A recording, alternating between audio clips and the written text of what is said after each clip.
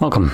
In front of me is a Samsung Galaxy S22 Ultra, and today I will show you how you can record screen on this phone. So to get started, you'll want to pull down your notification panel, and in here you have a bunch of toggles. What you're looking for is the screen recorder toggle, which is located for me right over here. This is the default location of the toggles, so hopefully for you it's in the same place. Now from here, you want to, if you're doing this the first time, you want to hold this. This will quickly take you to the settings where you can customize how this actually functions. So in here we have a screenshot toolbar, so this is going to bring up a toolbar, high status and navigation bar. It's completely up to you if you want to have it or not. We have delete shared screenshots. I guess these options are kind of irrelevant.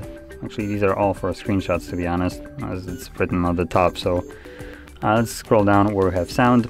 So this will define what the phone records, what kind of sound. So we have no sound, media sound, or media and mic. Now for the last option, media and mic, I recommend using headphones. If you don't, whatever sound goes through speakers will be recorded by the microphone again, creating an echo effect that you might not want.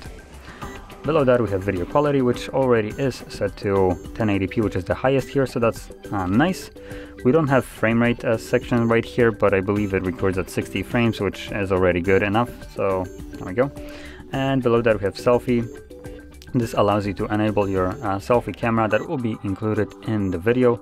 And the selfie right here that I can see, this is the actual size that will be visible on your screen once you enable it. So you can make it bigger if you want to, or make it even smaller if you prefer to have it like super tiny. Obviously the choice is up to you.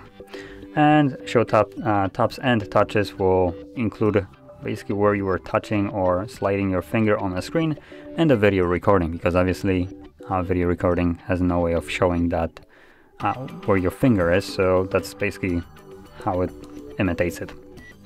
So from here, once you set it all up the way you want to, you can close this, and you can now go back to the toggle, tap on it, select start recording. It gives us a countdown which we can quickly skip, and there we go. So right now it will be recorded, and as you can see under the little pencil tip, you have this like grayish dot. This is just to show where I'm touching the screen. Additionally, you can draw on our screen, as you can see. You can add that selfie camera, which is visible right here. I can move it around if I want to.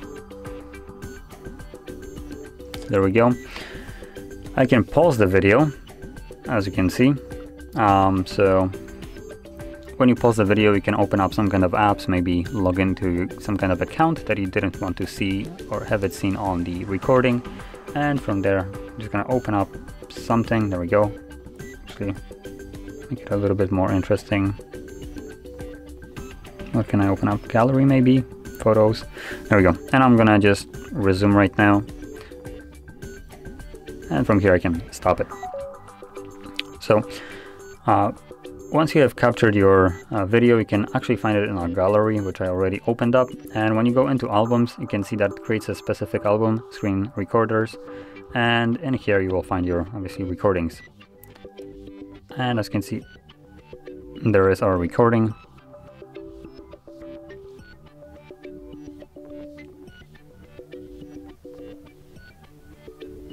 Now one thing to mention, the little overlay that was visible on our screen is not visible on the recording.